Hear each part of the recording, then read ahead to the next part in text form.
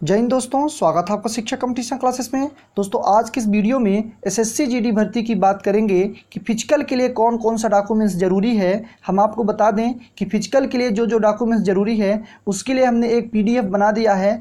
अभी हम आपको लिंक बता देंगे कि लिंक वो आपको कहाँ से मिलेगी, जहाँ से आप उस पीडीएफ को डाउनलोड कर सकते हैं। और आपको बता दें कि ओबीसी एसटी एससी वालों के लिए जाति प्रमाण पत्र कितना पुराना होना चाहिए, पूरी जानकारी आपको हम ऑफिशियल देंगे, जो ऑफिशियल जारी हुई है उसके माध्यम से। और आपकी रनिंग ग्राउंड में होगी या सड़क में होगी, इसकी भी जानकारी आपको हम डिटेल में देंगे। लेकिन दोस्तों अगर आपने अभी तक मेरे चैनल को सब्सक्राइब नहीं किया है तो चैनल को आप सब्सक्राइब कर लें और बगल में बेल आइकन की बटन को दबा लें, जिससे आपको समय समय पर एसएससी जीडी से संबंधित पूरी जानकारी मिलती रहे।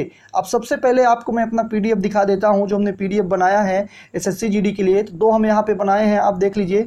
एक ये आपका है जो 30 तारीख को जारी हुआ है, एडमिट कार्ड के साथ ये सामान्य निर्देश हैं। इसमें क्या क्या लिखा है ये भी हम बताएंगे, और एक आपको पीडीएफ मिल जाएगी। ये पीडीएफ हमने बनाया है, इस पीडीएफ को आप देख सकते हैं। इसमें जो जो डॉक्यूमेंट्स लिखा है, अगर आपके पास पूरा डॉक्यूमेंट्स है तो आपको फिजिकल के बाद जो आपका फाइनल डॉक्यूमेंट्स वेरिफिकेशन होगा मेडिकल के टाइम पे, तब भी आपको कोई बाहर नहीं कर सकता है अगर आप इतने डॉक्यूमेंट्स अपने पास रख लेते हैं। तो जो जो हम इस वीडियो में आपको बताएंगे, तो देख लीजिए इस पीडीएफ में क्या क्या लिखा है। सबसे पहले फिजिकल के लिए आपको तो एक एडमिट कार्ड चाहिए, और एडमिट कार्ड के साथ फिजिकल के लिए आपको 4 फोटो और आपको चाहिए जाति प्रमाण पत्र। इसके अलावा कोई भी, आपको बता दें कि जो ऑफिशियल नोटिस जारी हुई है उसमें कुछ भी नहीं लिखा है। तो आपको फिजिकल के टाइम पे क्या क्या लेके जाना है, आपको एडमिट कार्ड जो आपका 30 तारीख को जारी हुआ है, 30 जुलाई को, वो, और 4 फोटो, और 4 फोटो के बाद आपको जाति प्रमाण पत्र चाहिए डॉक्यूमेंट्स में,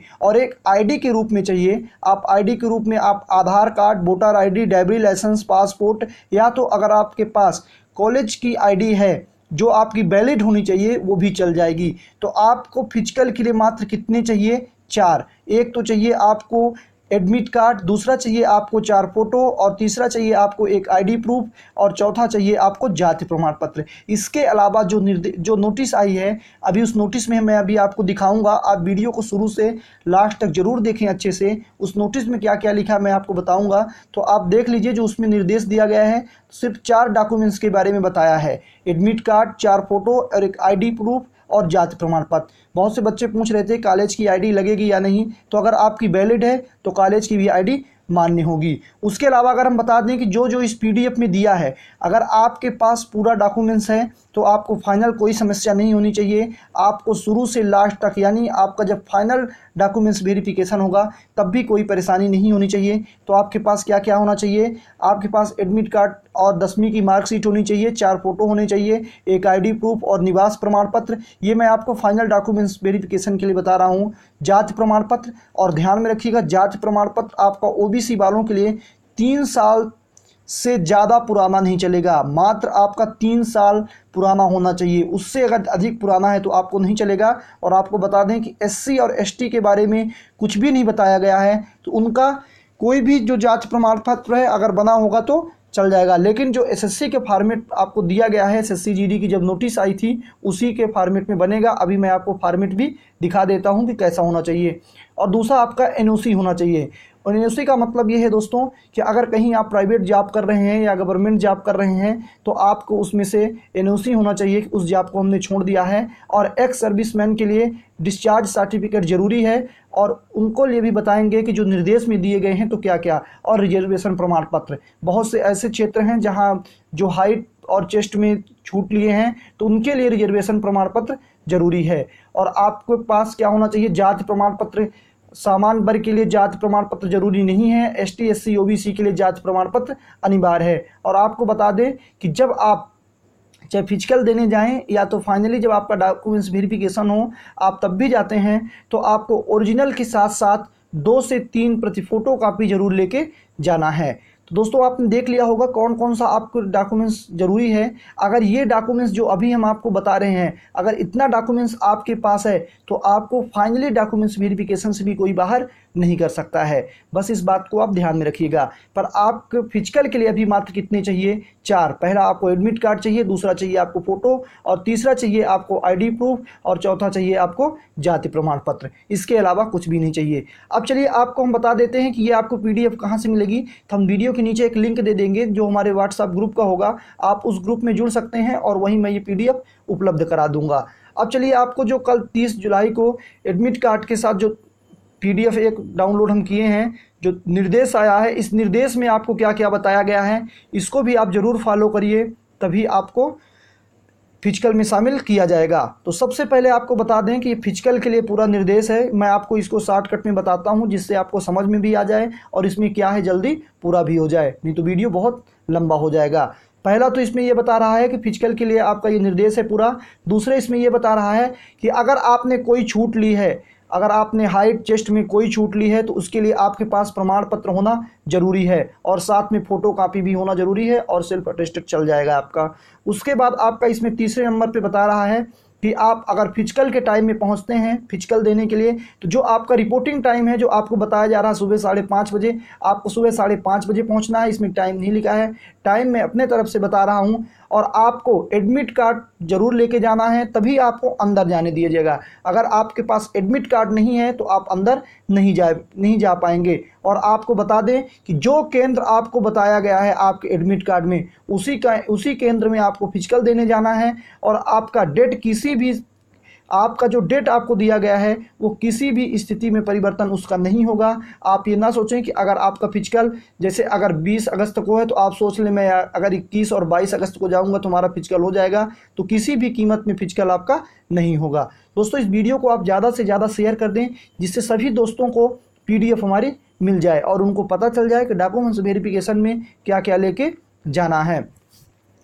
अब उसके बाद बात करें जो इसमें चौथे नंबर में दिया जा रहा है निर्देश में, इसमें क्या बता रहा है कि आपको एक ID जरूर लेके जाना है, जैसे कि आपको ड्राइविंग लाइसेंस, आधार card, voter ID, pan card, school college की ID। लेकिन ध्यान में रखिएगा जो आप स्कूल कॉलेज की ID लेके जाएंगे वो आपकी वैलिड होनी चाहिए। उसके बाद आपको 5वां निर्देश आपके लिए कोई ज़रूरी नहीं है। इसमें यह बता रहा है कि जो आप फिजिकल में शामिल होंगे तो 21 से 27 तारीख जो जुलाई महीना 2018 का था उसका रोजगार निर्माण पढ़ लें, उसके माध्यम से पूरी आप तैयारी करके जाएं। उसके बाद इसमें 6वें नंबर में आपको ये बता रहा है कि आप कोई भी महंगी सामग्री लेके ना जाएं, जैसे mobile, cell phone, pen, ID proof, laptop आदि आपको केंद्र में लेके नहीं जाना है। लेकिन आज के समय दोस्तों मोबाइल सभी लेके जाते हैं, तो आप लेके जा सकते हैं, लेकिन आपको उसको बैग में रखना पड़ेगा। उसके बाद जो इसमें देखिए 7वें नंबर में बता रहा है कि जो आपको बायोमेट्रिक होगा उसमें आपको बाएं हाथ का अंगूठा की ज़रूरत पड़ेगी, तो बाएं हाथ के अंगूठे को आपको क्या करना है, साफ़ सुथरा रखना है, उसमें चोट नहीं लगा होना चाहिए जिससे आपको बायोमेट्रिक में कोई परेशानी ना हो। और 8वें नंबर में क्या बता रहा है कि आप जब परीक्षा केंद्र में पहुंचते हैं तो उस वक्त आपको जो भी खर्च आएगा, जैसे रुकने का, खाने का, तो पूरी व्यवस्था आपको करनी पड़ेगी। उसमें SSC की कोई जवाबदारी नहीं है, ये आप ध्यान में रखिएगा। 8वें निर्देश में आपको स्पेशल बता दिया गया है। और उसके बाद आपको बता दिया गया है कि शारीरिक परीक्षा में होने वाले को सलाह दी जाती है कि वह अपने स्पोर्ट किट को सुरक्षित रख लें। मतलब आपको इसमें यह बता रहा है कि अगर आप फिजिकल देने जा रहे हैं, जो आपका स्पोर्ट किट है, जैसे आपको दौड़ने के लिए जूता चाहिए जो आप और कुछ पहनते हैं, तो वो आपको सब कुछ सुरक्षित लेके जाना है और सुरक्षित रखना है, वो ये आपको इसमें सलाह दी जाती है। इसके बाद इसमें देखिए जो बताया जा रहा है कि आपको अपनी 4 नवीनतम फ़ोटो लेके जाना है, वो हम आपको अपने PDF के माध्यम से भी बता दिए हैं। और जो 11वां इसमें है तो इसमें महिलाओं के लिए बताया गया है कि जो गर्भवती महिलाएं हैं अगर वो फिजिकल देने जाती हैं तो अगर कोई दुर्घटना घटती है तो इसके लिए वो स्वयं जिम्मेदार होंगी, अन्यथा उनको फिजिकल देना का, अगर वो कोई गर्भवती महिला है तो फिजिकल देने की पात्र नहीं होंगी। अगर वो छुपाते हैं तो अगर कोई उनके साथ दुर्घटना होती है तो उसके लिए वो स्वयं जिम्मेदार होंगी। उसके बाद इसमें एक्स सर्विसमैन के लिए बताया गया है 12वें निर्देश में कि आपका सिर्फ कोई फिजिकल नहीं होगा, सिर्फ आपकी हाइट और चेस्ट का मापन किया जाएगा। उसके बाद आपको सीधे मेडिकल के लिए भेज दिया जाएगा, मतलब आपका मेडिकल में नाम आएगा, तुरंत वहाँ से नहीं भेजा जाएगा। उसके बाद आप देख लीजिए 13वां नंबर निर्देश है OBC के लिए। इसमें बताया गया है कि OBC अभ्यर्थियों को जो आपका जाति प्रमाण पत्र होना चाहिए, कास्ट सर्टिफिकेट होना चाहिए, तो 3 वर्ष से अधिक पुराना नहीं होना चाहिए। और उसके बाद आप इसमें देख लें तो यही बताया गया है कि अभ्यर्थी जो जो बताया गया है तो सब कुछ रख लें अभी संभाल कर, क्योंकि आपको वहाँ ज़रूरत पड़ेगी। और आपका 15 नंबर में बताया गया है कि 5 किलोमीटर की दौड़ या 1600 मीटर की दौड़ जब में आप भाग लेते हैं तो अगर कोई दुर्घटना घटती है तो इसमें एसएससी की कोई जवाबदारी नहीं है, यानी आप अपने सेल्फ उसमें दौड़ेंगे, इसमें किसी की कोई जवाबदारी नहीं है। अब दोस्तों एक सवाल आपका ये रह गया था कि आपका रनिंग कहाँ होगा, आपकी रनिंग जो ग्राउंड में होगी या कि सड़क में होगी। तो आपको हम बता दें कि बरसात का मौसम है और वैसे भी एसएससी के इससे पहले भी जितने भी फिजिकल हुए हैं तो आपको बता दें कि जो 5 किलोमीटर की रनिंग हुई है तो उसमें से पहले भी 95% फिजिकल केंद्र ऐसे हुआ करते थे जिनका फिजिकल सड़क में होता था। तो पूरी उम्मीद है कि आपका फिजिकल जिनका 5 किलोमीटर वाला है तो आपका सड़क में ही होगा, और जो 1600 मीटर वाला है वो ग्राउंड में एक बार हो सकता है। लेकिन आपको मैं बता दूं कि 95% उम्मीद यही है कि आपका फिजिकल सड़क में होगा। आप कैसे दौड़ना चाहते हैं, आप अपने जो स्पोर्ट किट के बारे में उसमें बताया गया है तो आप इसको पहन के दौड़ना चाहते हैं, यानी आप कहने का मतलब ये है कि आप जूता पहन के दौड़ना चाहते हैं या उतार के दौड़ना चाहते हैं, ये आपके ऊपर निर्भर करेगा। दोस्तों पूरी जानकारी यही देनी थी। अगर वीडियो पसंद आए तो वीडियो को जरूर लाइक करें और अपने दोस्तों में शेयर कर दें। बहुत जल्द अगले वीडियो मिलते हैं, तब तक के लिए थैंक यू।